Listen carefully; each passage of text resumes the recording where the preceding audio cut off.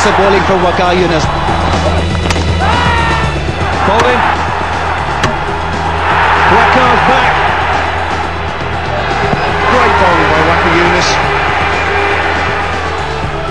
Short ball, quick ball, might be out, is out! Oh, here's the bowls. Pakistan are celebrating.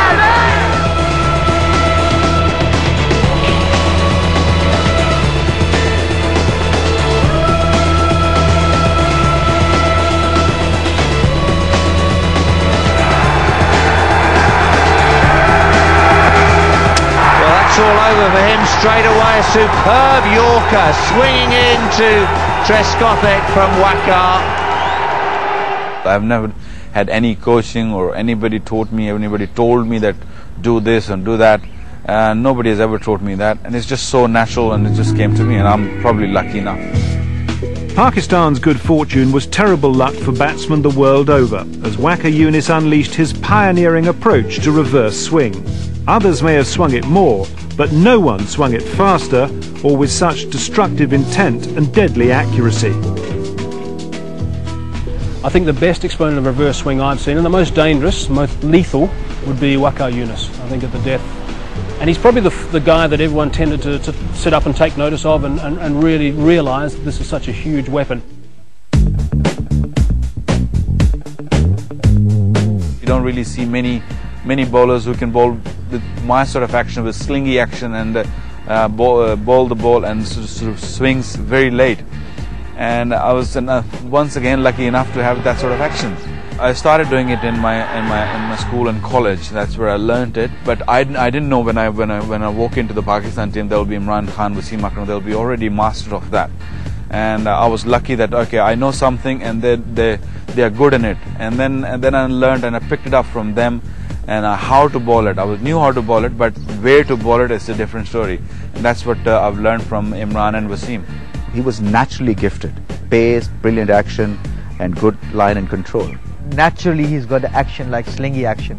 He had that slingy action, which is his go round arm, and he used to bowl with the stump, very close to the stump, and he used to aim on 5th to 6th stump and outside the off stump, and ball used to end up in the leg stump. Just amazing, the idea of reverse swing.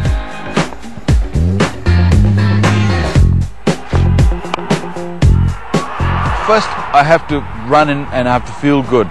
You know, when I'm feeling good in my running, because I know people say that, oh, the long run up, I should have cut it down. You know, I would have played maybe another year or two. No, I don't agree with that, because my run-up was my bowling basically. When I used to get into a groove, when I used to get into the rhythm, that's where I was good at. And I used to aim, when I used to swing it in, you used to aim maybe 6 inches outside the off stump, because I knew exactly how much the ball was going to swing, and that's where I used to aim. I asked him lots of times. I said, we used to call him Vicky. I said, Vicky, tell me one thing. Why did you have to aim for 5th or 6th stump? He said, look, the amount of reverse swing I'll get, the amount of late swing you can get, as long as you can throw the ball outside the off stump, very wide.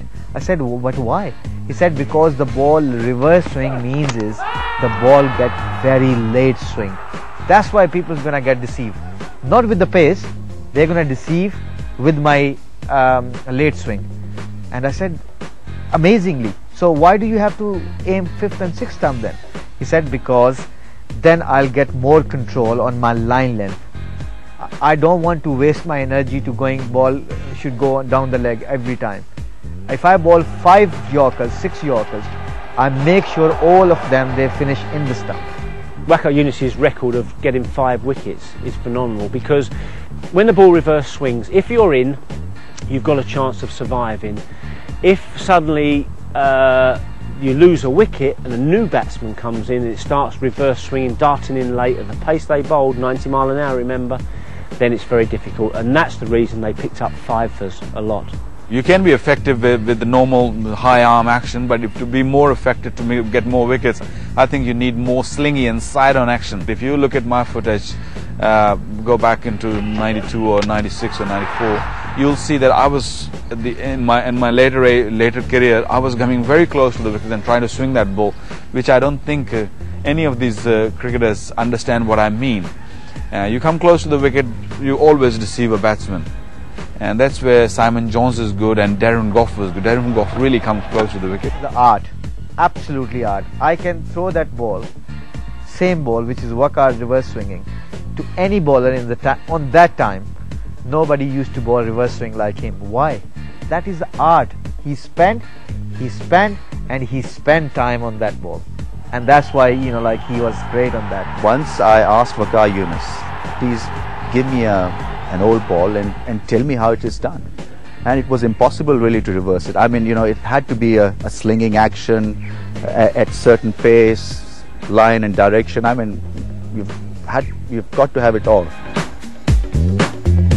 Doesn't mean that you have to scratch the ball. You have to look after the ball, keep it clean, keep it dry, which I still don't think some of the guys does it, and that's why they probably struggle to reverse it probably more what we used to do. Honestly, he used to look after the ball a lot, in a sense of throwing a ball on a rough side, you know, like of mud on a wicket where the ball can get drier quickly, and he used to tell his teammates, got to look after the dry side.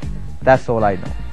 You don't want some bowler like Saqlain Mushtaq came into Pakistan side. He used to go. We stopped him. I said, if you do this again, we'll kill you, me and Waqar.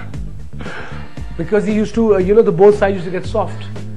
We needed one side rough. So these little details, the team has to be passed on, you know, and they should know. One bounce throw, if it's a dry, if it's a rough wicket, not on a grassy square wicket.